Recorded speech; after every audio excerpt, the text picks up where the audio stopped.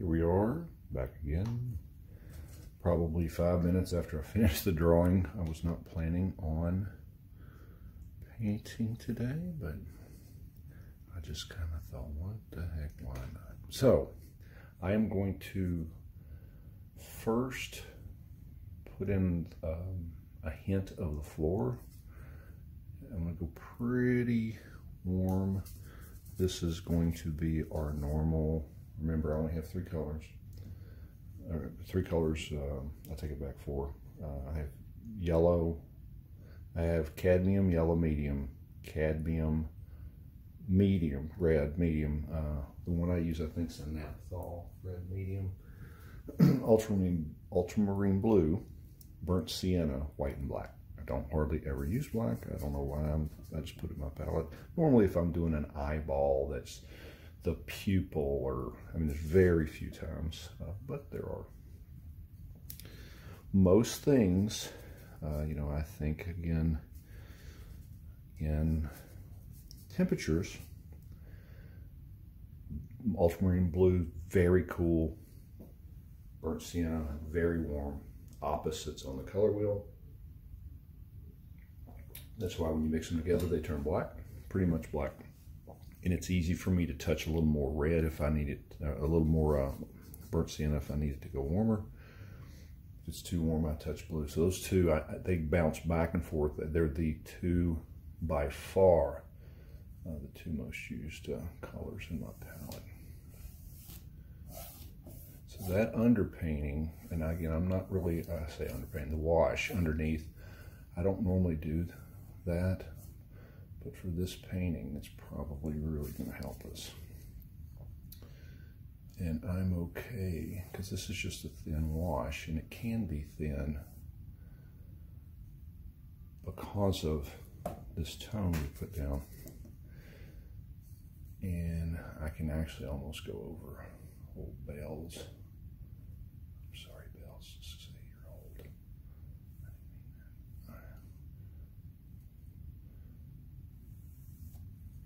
I mean, all we're really wanting to do is mimic grain of the floor, if you will, right?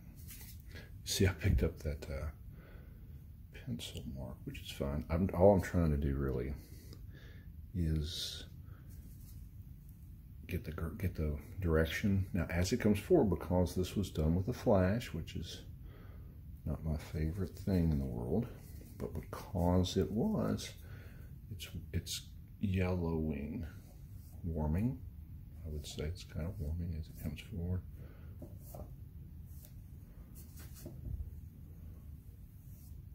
Just putting little differences, little interests, if you will. I think I'm going to make that, I'm going to choose to make this a little darker. We'll see how that goes. I want to make this darker against her light, if you will. So we'll see how that reads. It's all about the way it reads.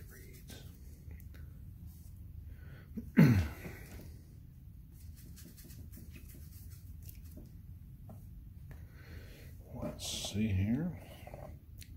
This is going to be a little tough because I've got that little lip, which is good to have.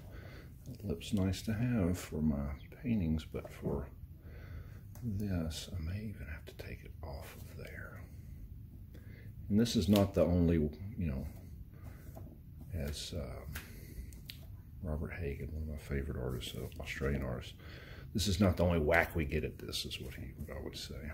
You know, don't think, if I don't get this right, you know, I want to make this brighter. But this painting is not about the floor. And I don't want to make it about the floor. So that's one thing as an artist, and I've gotten better about it. And it's just for each their own. You know, some people are all about all of the detail, every single little thing, and there's nothing wrong with that. If that's the kind of artist you are and that's the kind of art you want to create, then that's good. You should do that. For me, I don't want, this is a painting about Bella.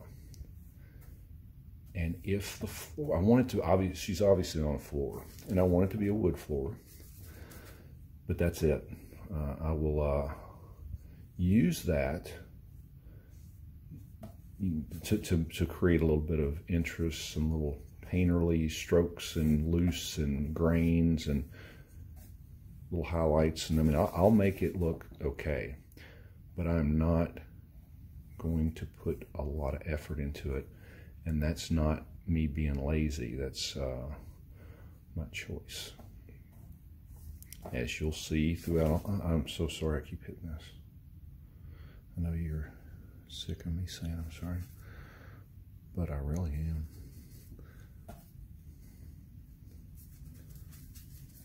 So as it comes forward, it obviously gets lighter. And again, one of these paintings, I'm going to take my, I'm probably just going to, well, I'm going to move my camera. I hate to move it because it took me a while. You'd think it would be pretty easy for me to turn the camera straight down and point it at my easel, my palette. I guess you're pointing at my easel now. But it took me a while to get it there. Lots of pulling and prodding and stuff. So, but for you guys, I'll do it. I do want to, and could I do this? I guess, right? I could go like this and then show you how I'm touching the yellow, I'm touching the white. That's really what I'm doing. And I started with this and that, added white, and as I came forward, it becomes more yellow, it gets a little brighter. So I just keep doing that. Now, I don't have to get it perfect. I really don't want to do a lot of this because, as you guys know, it starts drying. And there's areas that start drying and areas that are still a little wet, and I'm getting into that danger point, so I need to stop. I need to stop.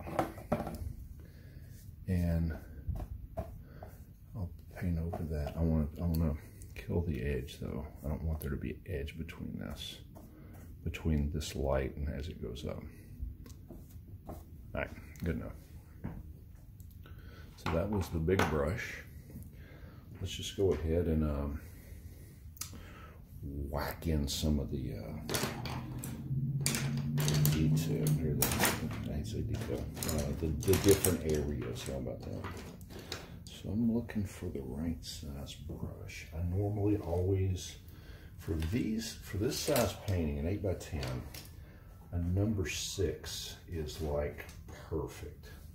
So most of what you saw when I painted the last painting, and you saw almost all of it, was that number 6. This one, this is a number 4. No, that's a number 2. Where's my number 4? Surely I got a number 4. So many daggone brushes. I'm not seeing it. Interesting.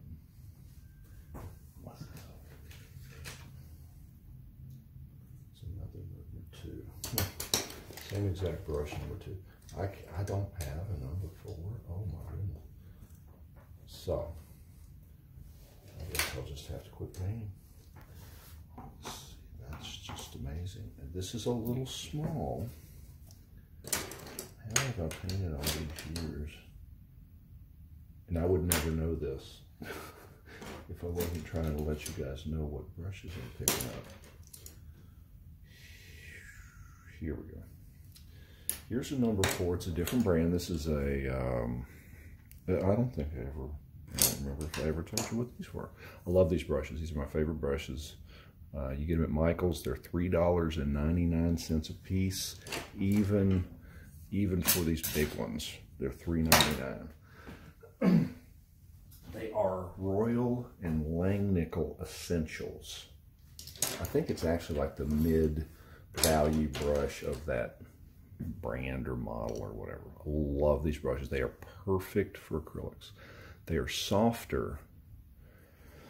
Most oil artists use well,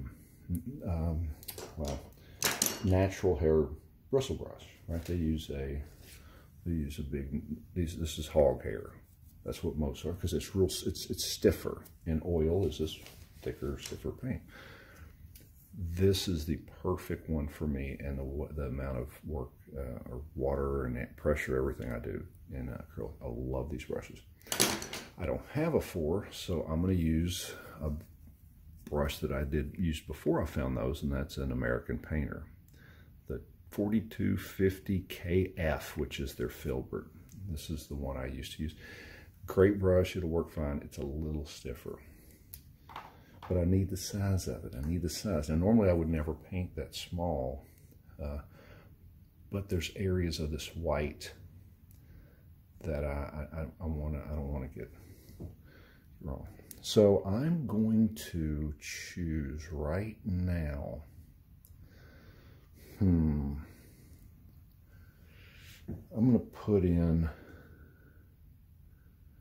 gosh, I normally never do this. I think I'm going to go pure white. Pure white. It'll show through some places as it gets thinner. I would normally never do it. I would save the white just for little areas, because it's not pure white. There's some spots that are pretty daggone white. But I will, I'll mix those later. You see right there, it's getting a little thinner. Well, I guess you can see. So let's make a decision, even if we're wrong, and say it's a little thick. I'll paint back into that, or a little thick, I guess. The paint's not thick, it's that area is wide. Wide is what I was looking for. I'm trying to follow that line there. And I may have to go over this several times to get it as bright. And I may never get it that bright, because that's, you know, it's a flash. There's light coming back through that monitor that makes it even brighter. This is reflected, right? This is additive. This is light projecting from behind. This is light bouncing off. There's no way I'm going to get this that bright. But when the light shines on it, it'll be bright. I know you all think I don't know what I'm talking about. I don't guess I do. Maybe I don't. Maybe I don't. As we paint back and forth, we'll find these shapes, and that distance looks pretty decent. Awesome. That's what we should tell ourselves. It's kind of like CrossFit. It's not hard. It's awesome.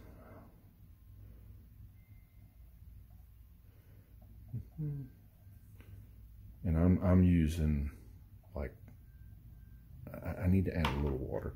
When I add water, I really can't show you.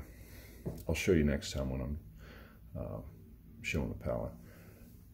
I've got a bucket over here that I've got my water in. I put this on the edge of the rim, and I mean, I just touch the bristles, and these will, kind of like a fountain pen, will pull water up into them. So really just a little touch of water. I'm not dipping this down, you know, past the ferrule in that water. And like I said, this is a, you know, how we layer. I'm going to be going over this with thick paint to make that pop, make it stand out. But for now, we've got acrylics, and this is just how we have to roll with them. But I like them. I like them.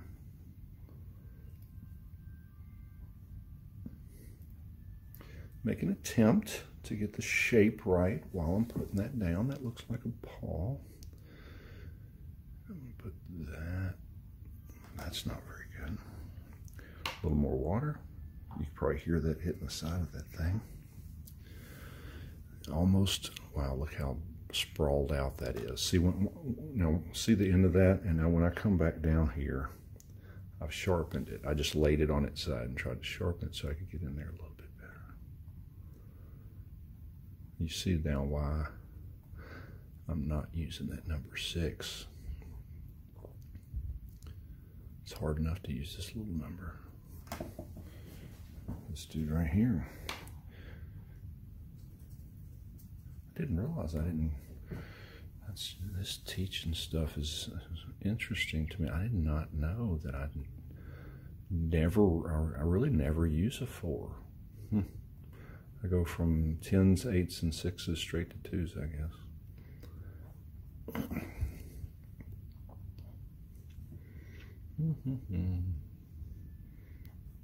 I should have tunes on, at least some tunes light in the background that you all, can hear, but it's not too loud. This is just hear wind chimes. Do y'all hear those wind chimes? Drive me nuts. Let's see here. That's really sharp, right? Sharp. Hard for me to get with a filbert.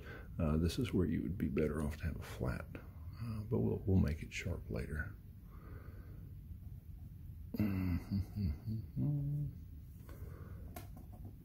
Decent, awesome, no, decent, yes.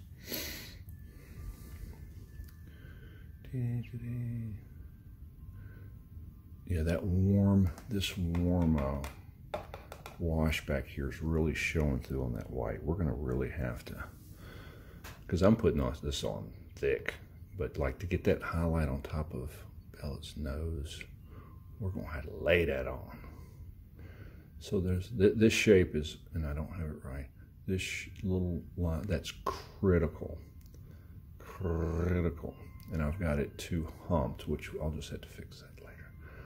But this abrupt little shape here on a boxer is just so important. It almost scoops down. It almost does that.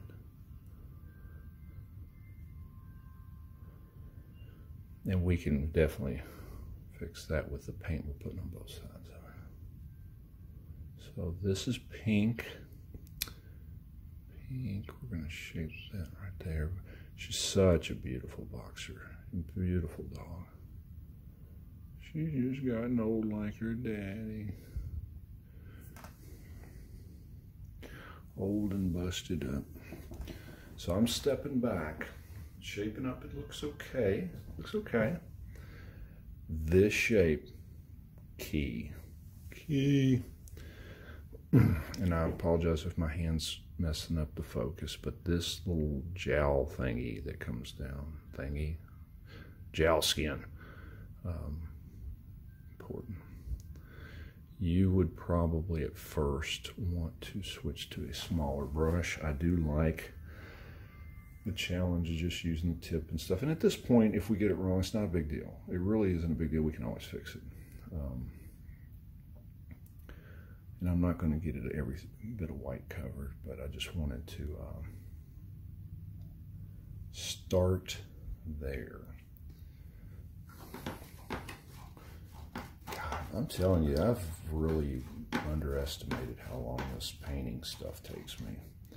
I'm already 18 minutes into this. 15 to, I think it was like 15 or something to sketch it. I just didn't think it took me this daggone long. All right, so these colors, and again, we normally have been looking at a piece of paper, which would a printout of this picture will look more like this is going to look, because again, there's light coming through here. But that's okay, it pushes this. This brindling is going to be so complicated for me to get, but it's going to be interesting if I pull it off. That's why it's so beautiful.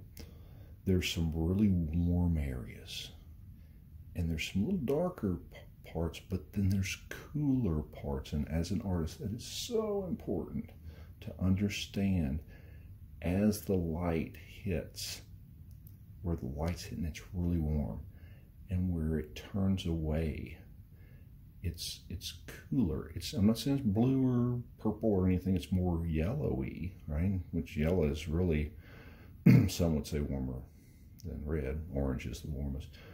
But it's definite to me, that's lighter. There's some reflected light going on. That's warm, that's cool. That's what's going to turn this. Little areas where it goes lighter, I say cooler, warm, dark, warm, light, warm. You see that?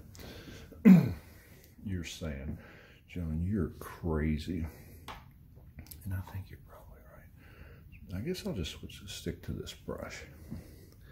So I don't want to overthink this too much, because I can do that as I'm describing it. I would never sit back and, you know, think through this and articulate this much. I just kind of blindly pick up and try to match a color and put her down.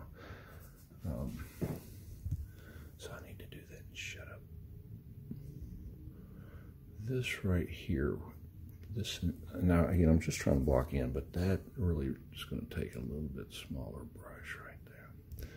But I'm going to be doing a few whacks at that, because that gets really dark in there, right? Much more blue in that than what I've put.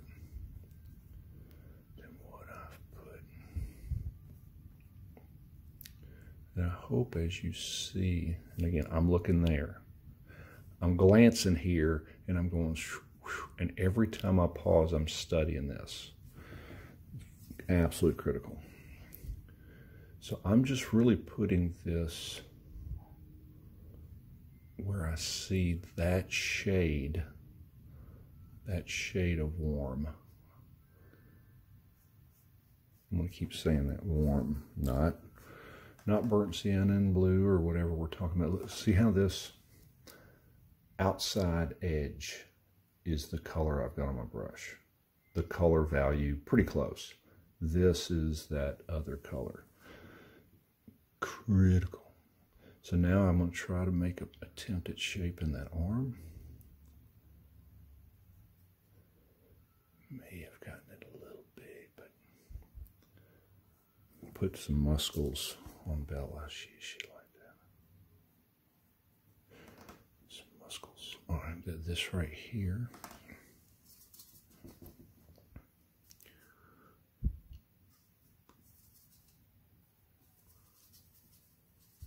Darken them up a little bit. A little water. Anytime you hear this, that's me putting my brush on the side of that thing. Getting some water. See, the brush is pretty ragged, and that's from years of me scumbling with it, which is really, you know, you should probably reserve for one of the big bristle brushes.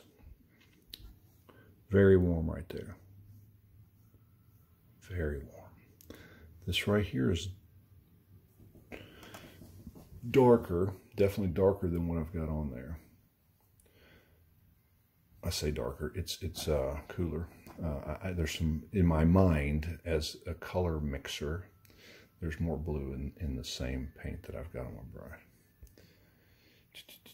A little more there. Now I've been doing a lot of this. Really, I should be doing more of this way back.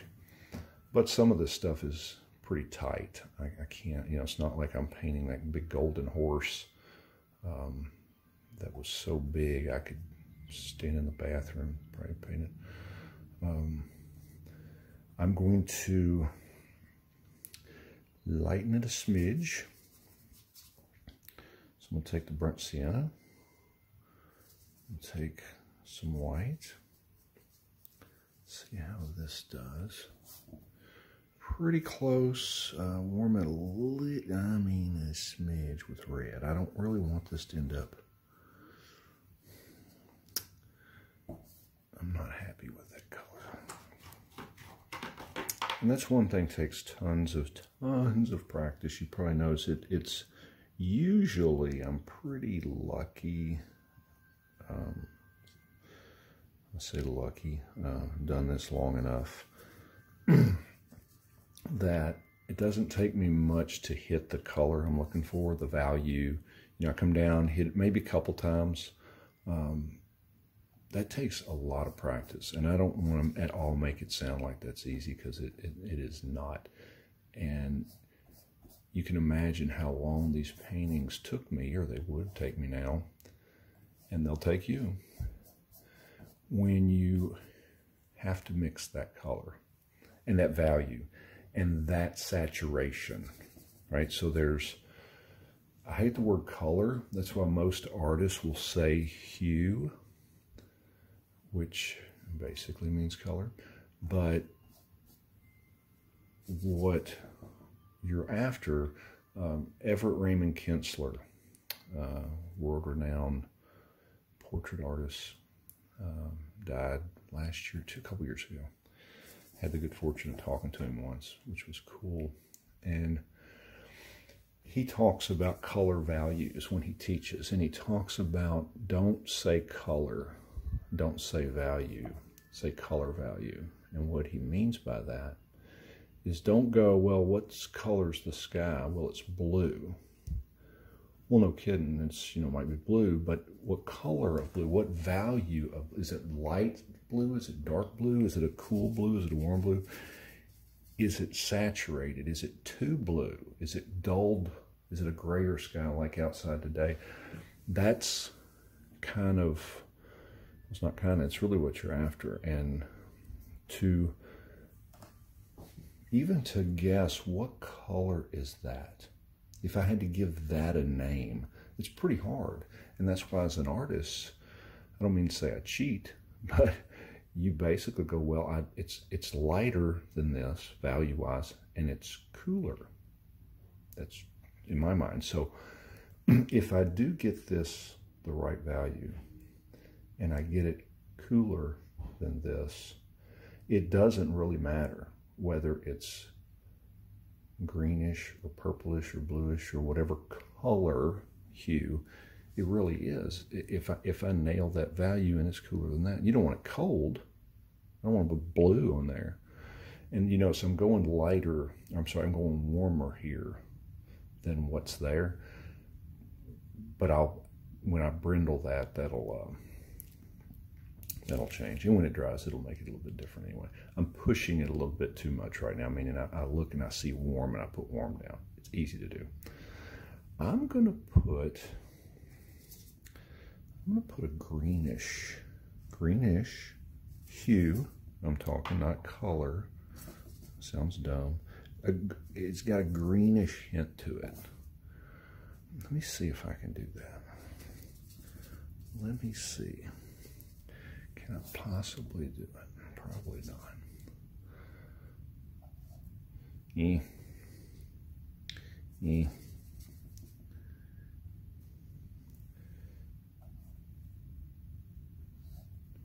That's close. You see, is that reading right? That's close right now. Now, of course, it'll dry and we'll lose it, and I'll have to repaint it again. But while I've got that, I'm going to put that where I see it and put it down swift. If you go back and watch, I guess I didn't, let me think. I didn't videotape, no, I didn't videotape. The one I did of Roscoe, the dog. If you go back and look at those pictures, there's actually, if you went to my website, it's probably a better example. There's a dog, and this gets lighter. I'm not going to worry about it just yet. I'm just trying to cover the canvas. There was a dog that I painted for Preston at the gym. That it's a friend of his, hunting dog, pup, beautiful dog, and he to paint. If you go look at that painting and look at the head or the paws or anywhere else, what I did was I got an area. It's almost like in his eye patch, I'm just doing it from memory, the shape was like that, and I left it. And then I came in and got some, you know, dark, and then I painted a shadow in there, and then I put the eye, and I tried my best to paint in the very fewest brush strokes that I can. And that's what I try to do on any of them. If you look at the last painting, even though it took me twice as long by the clock that I thought it would have. It's putting it down, it's seeing it's committing. And it takes practice. You know, you gotta be brave for some of this stuff. You know, even though I've got this wrong, right? Even though I got these colors wrong, I'm making an attempt. It's already reading like a dog, right? It's already forms turning.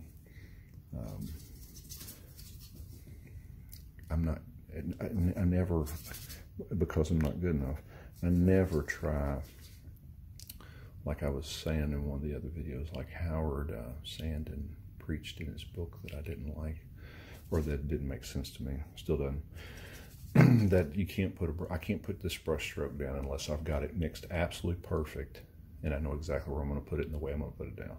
That just sounds so bad. That sounds painful. It doesn't sound like it's fun. I like just painting and not stressing, and I'll fix it. I'll screw it up, but I'll fix it. But you see now, this is already darker than when I put it down.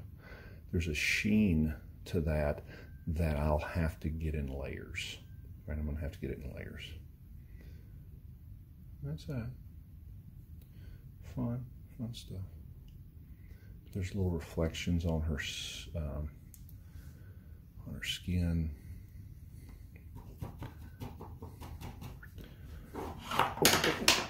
I knocked a big brush out of my bucket. Let's go ahead, and the color doesn't matter right here necessarily.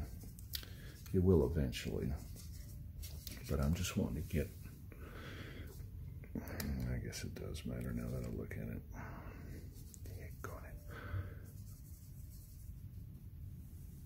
I'm going to just want to get her painted over. That's really transparent. That's weird.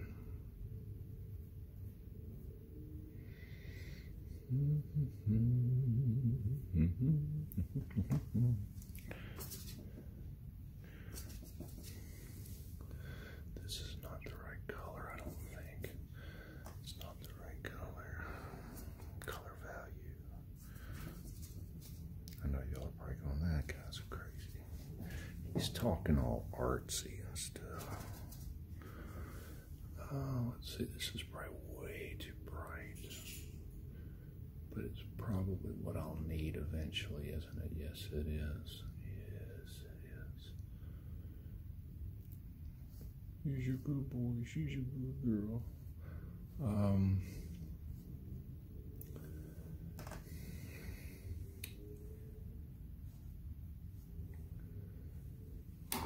And then ways using the same brush. I don't know. Well, of course, I've only got one of these number 4, so I got an excuse this time. Normally, it's just insane that I've gotten into such a habit of having a light color mixed in that brush, and then I need to go to a dark. And instead of picking up a new brush, I go and I wash all that light out, because I'm going to have to come right back to it. It's just dumb. So what I did here, guess? Anybody guess what I did just then? Exactly. I took some blue and added it to the burnt sienna. Very good, very good. Now that's a little, it's a little dark to put anywhere except right there. Anywhere but right there into Bella's face.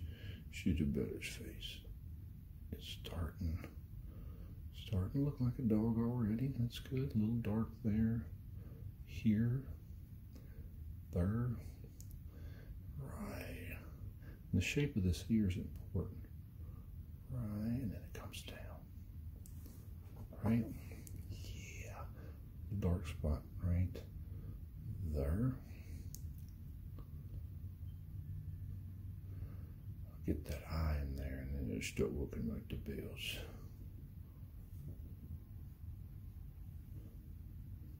Oh, what the heck was that? I don't know. I don't know. This is not that dark. I'm wanting to do that, but again, that's what we do when we don't look at this. We look up here and go, oh, that's dark. No, it's not. This is a little bit. I'm just going to drag it because it's not as dark as that. There's a little dark spot right there. A little bit here. I'm just using the tip of that brush, letting that paint come out. This is a little darker. Notice I just went, that's all I needed. Now I'm going to be right here because that little edge there is, oh, look at that. Beautimous. It's beautimous. Underneath her jaw, when I commit to the, the floor, I'll put that shadow in. She got a little shadow right there. Daggone dogs. Is that telling me it's time to take a break? It probably daggone is. I hear people, but we're not going to quit just yet. We're going to put that eye in because I want to. Because I want to. And then, now I don't have black right now. That black, the little spot of black was dried up. So we're going to go with this dark I've got. And we'll see how that goes. It's pretty daggone dark. She's pretty dark. The nose is not, gosh, even over here, it's almost as dark, isn't it? Golly. This is a little darker. I don't put down too dark, but the nose is not quite as dark. Right? Right?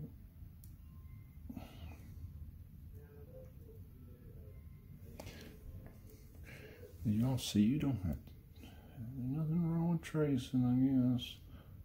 You can tell I don't like it, but you don't have to. You need to practice.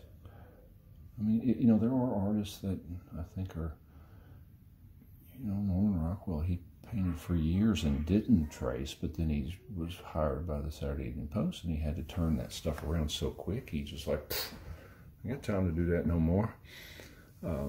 And there are artists that do big paintings that draw or sketch this and then project it up on the wall. And that's different. That's different. I ain't trying to judge, but this shows you, is it perfect? No. I'm sure if we took a picture, this is a little high as I'm looking at it, I'll have to fix this as her home. But I can look at it with pride and go, that was me doing it by my hand. Which means something to me. I'm never going to let up on it. Never. Never. Chase talking? Are you kidding me? You kidding me? Chase is talking? Kira's talking? Are you kidding me? Gosh, I hope they don't watch this. Crazy people. Alright, I guess it's a good time to stop. Craziness has started.